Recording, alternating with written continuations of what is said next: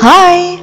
Welcome to Virtual CB1A. This is Ma'am Rena and this is Week 2, Lecture 1 of Logic and Set Theory. Today, we will discuss operations on sets. For today's learning objectives, at the end of the lesson, you are expected to learn how to perform operations on sets and represent sets using the Venn Euler diagram. Under operations on sets, we have 4. First, we have the union of sets, followed by intersection. Next, we have the difference, and finally, we will study the complement of a set. Let's start with union. For union of sets, this is denoted by this symbol. So the union of sets A and B is a set whose elements are in A or B or in both. So in our descriptive method of representing sets or using the set builder notation, we have A union B is equal to the set of all x such that x is an element of A or x is an element of B. Let's look at this example. We have two sets A and B. So under A, the elements are R, E, N, and A. And for B, we have R, O, S, and E. For the union of sets, we are going to combine all the elements that you can find in A and in B. So we have R, A, E, and O, S. I arranged this alphabetically so it will be easier to check whether all the elements are already inside. So we have R on both sets. It will only appear once, followed by E.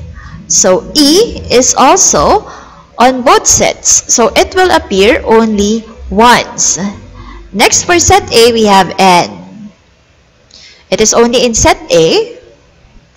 We are going to copy it. Next, we have A. A is only in set A. Next, we have O and S for set B. So all the elements that you can find in set A and all the elements that you can find in set B will be included in the set of A union B.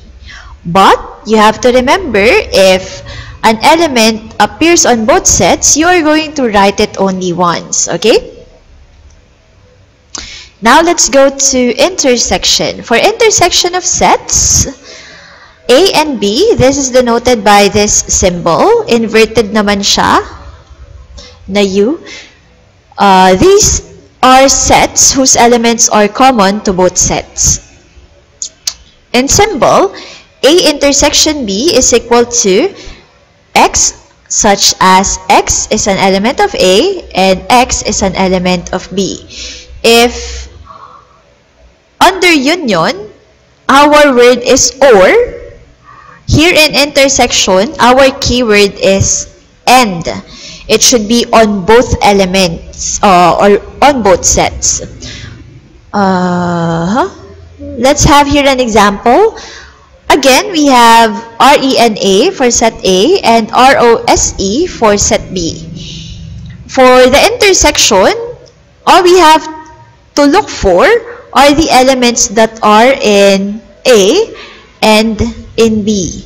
So there are only two elements. Those are R and E. So for the set of A intersection B, we have the elements R and E. Okay? Now let's go to difference. For difference of sets A and B, this is denoted by a minus sign. The sets whose elements are found in set A but not in set B. In symbol, this is A minus B is equal to the set of all x such that x is an element of A but not an element of B. Let's use the example that we used in the previous slides. We have set A is equal to RENA and set B is equal to ROSE. All the elements of A will remain in the set of A minus B, but not the elements of B. So let's look for the common elements of A and B, because those elements will be discarded from our set. We have RE. So since R and E is also in set B, we are going to remove it. Here, I mistyped the symbol. This should be, burahin na lang natin siya. A minus B is equal to the set of all the elements in A that are not in B. So we have N and A. Okay? Let's go to the last operation. We have the complement. For a complement of set A, this is denoted by this symbol, A na parang may apostrophe sa taas. This is the set of elements found in the universal set but not in set A. In symbol, this is denoted by the set of all x such that x is an element of the universal set and x is not an element of A. Lagay tayo ng isang example. Ang universal set mo daw is the set of letters L, I, O, N. Layon. For the set of A, we have N and O. So, what is the complement of set A? So, the complement of set A is the set of elements containing the elements that not in A but can be found in the universal set. So, tanggalin natin sa universal set si N at saka si O kasi nasa A sila. Ano na lang yung natira? Li. So, the complement of A is Li. Okay? The elements, the set containing the elements Li. I hope that was clear because now we are going to move forward with the Venn Euler diagram. Let's study how to represent sets using this kind of diagram. A Venn Euler diagram is a pictorial representation of relationship and operations of sets. The universal set is usually represented by a rectangle, while circles within the rectangle usually represent its subsets. The shaded region in the given diagrams illustrates the indicated sets relations or sets operations. Kung natatandaan nyo pa, before, we discussed about joint sets and disjoint sets. If two sets are disjoints, they do not have any common elements. So this is an example of a disjoint set. This is an example of disjoint sets. If you will take notice, the two circles do not overlap. Why? Because they do not have any common elements. For example, lagay tayo dito. Set A is the set of numbers 1, 2, 3. While set B is the set containing the letters A, B, and C. Do we have any common element? Wala. Inside A, we have 1, 2, 3. And then inside B, we have A, B, C. Wala silang common elements. So, they do not overlap. They do not share any elements. Now, let's have proper subsets. Set A is a proper subset of set B. So, si A daw ay nasa loob ni B. It is represented by this diagram. Lahat ng laman ni A can be found in B. Lagay tayo ng isang example. Si A ay set ng numbers 1, 2, 3 pa rin. But now, si B, this is the set of numbers 1, 2, 3, 4, and 5. If you're going to represent this using the Venn Euler diagram, the numbers 1, 2, 3 will be inside set A. While 4 and 5 will be outside of set A. But still, it is inside set B. So, si set B, sakop niya si 1, 2, 3. And so, is 4, 5. But for A, ang sakop lang niya si 1, 2, 3. And all of these numbers are in the universal set. Si universal set, meron pa yung mga elements dito. Pwede natin siyang lagyan. For example, the set of numbers from 1 to 10.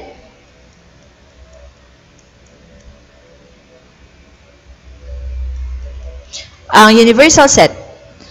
Then, nandito si 6, 7, 8, 9, 10. Ganyan lang siya. If you still remember, lecture 1 yata yun or lecture 2, we discussed that universal sets can vary depending on the context of your problem. So, in this case, ang ibinigay ko na universal set natin is the set of counting numbers from 1 to 10. Ayan. Ganito lang pagre-represent ng Venn Euler diagram ng subsets. Let's go to the next one. We have union of sets A and B. For the union, sabi nga natin sa Venn Euler diagram, if you have shaded region, that means the elements are included. If you still remember from our previous example, set A is the set of elements R, E, and A, pangalan ko. And then, set B, pangalan ng ate ko, we have R-O-S-E. For the union of A and B, this is the set of all elements containing the elements of A and B. So, nandito si common elements R and E, nandito siya sa gitna. Yung intersection nilang dalawa. This is an example of joint sets nga pala. When you have common elements, your circles will overlap and the portion for the intersection, dun mo ilalagay yung value ng parehas na elements. Now, for A, ang natira na lang dito, si N at saka si A. Tapos dito naman, si O at saka si S. So, ilagay natin siya. We have R, A, E, and O, S. So, this is the set of the union of A and B. Now, let's move forward with the intersection. Using the same example, A pa rin is R, E, and A. And B pa rin will be R-O-S-E. Ayan. For the set of intersection, ang kailangan lang naman natin tingnan dito, yung parehas. So, we have R and E. Natira dito si NA, dito si OS. For the set of intersection of A and B, we are going to look at the shaded region, yung nag-overlap na portion ng circle. We have R and E. Okay? Next, let's move forward with the difference of sets A and B. We have A minus B.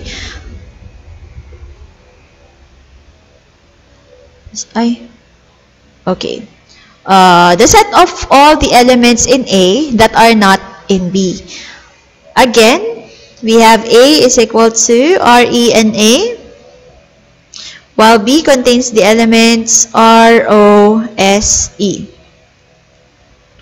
For the intersection, we have RE, and then N and A will be left here, OS will be left in set B. For the difference, A minus B, lahat ng nasa A, nawala sa B.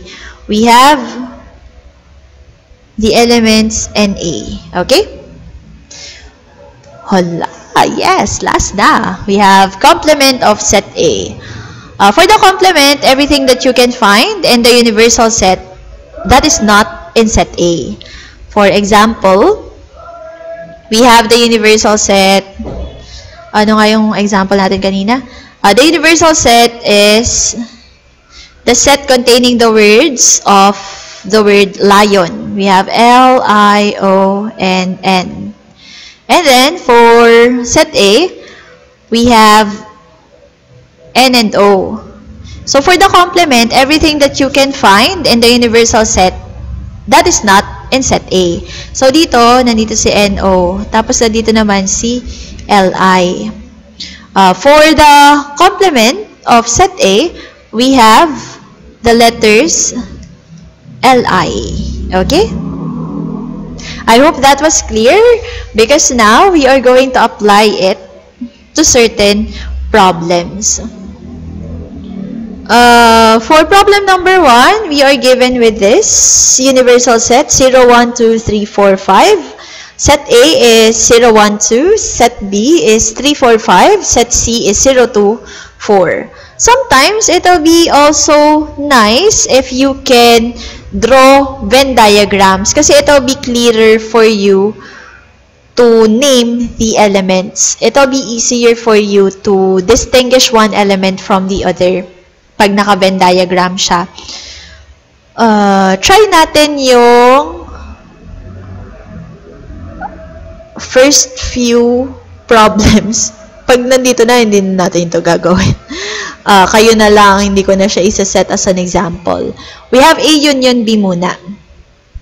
Si A union B, all we have to do is to combine the elements 0, 1, 2, at saka si 3, 4, and 5. So, for the set of A union B, we have 0,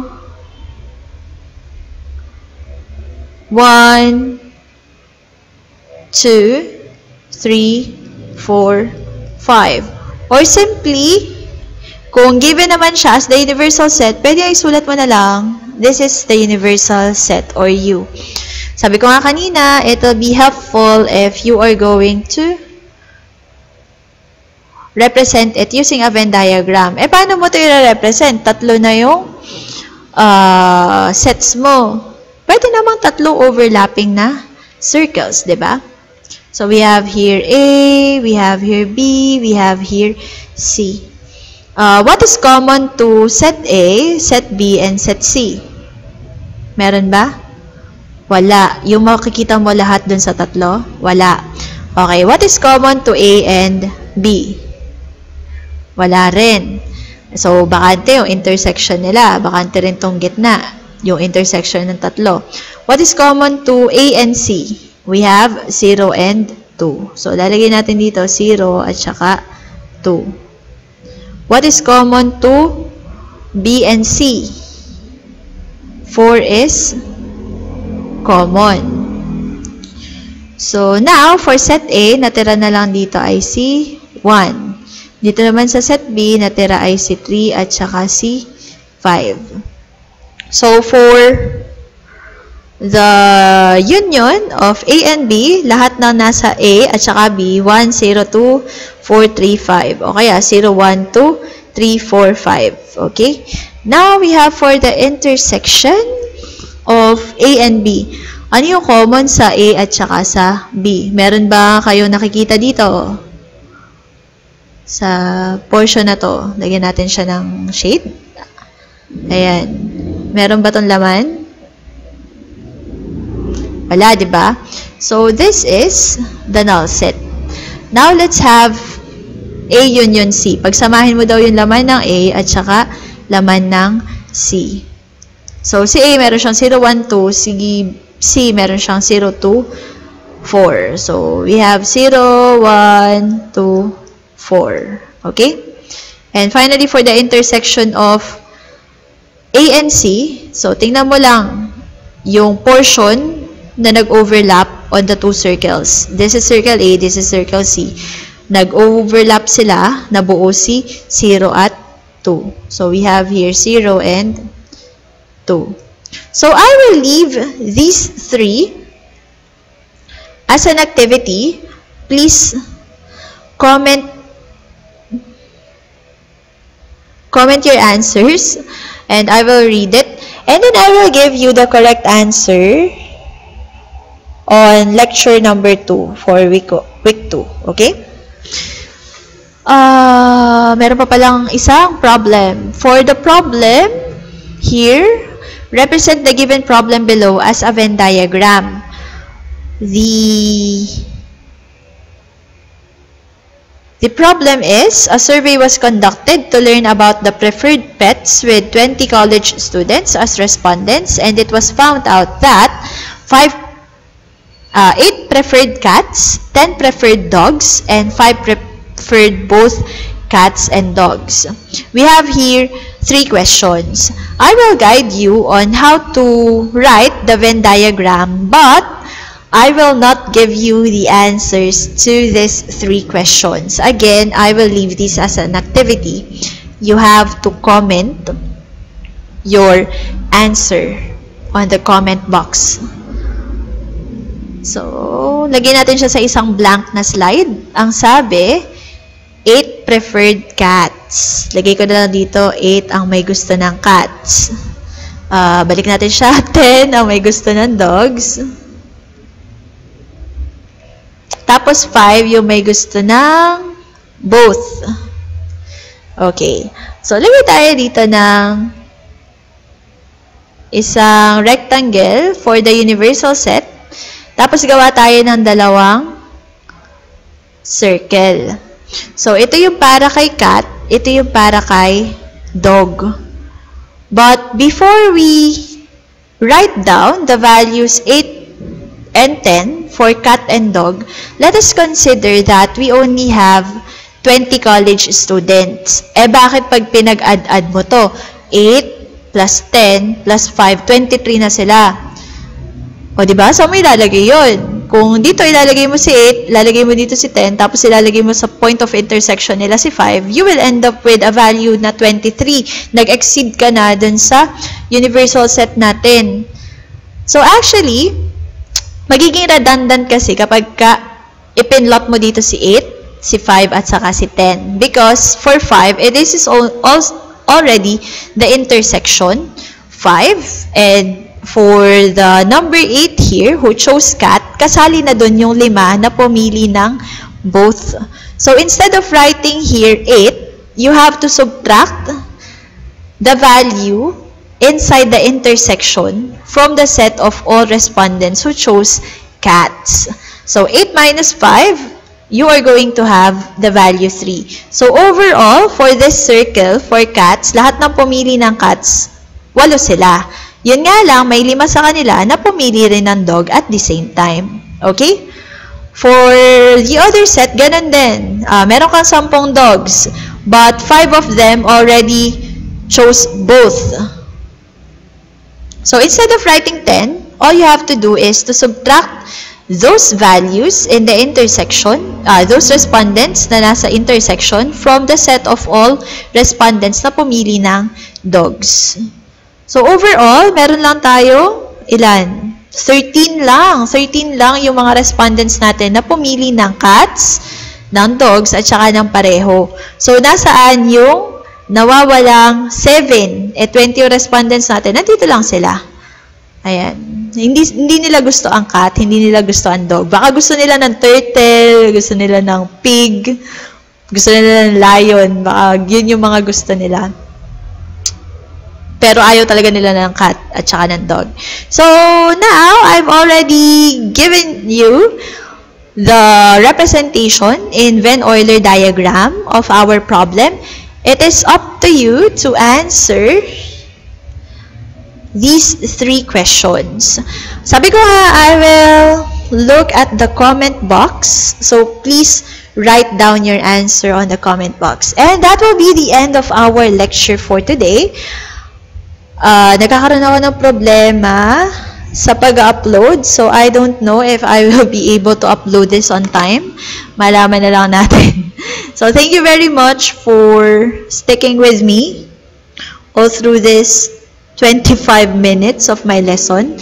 Thank you and have a good day. Bye!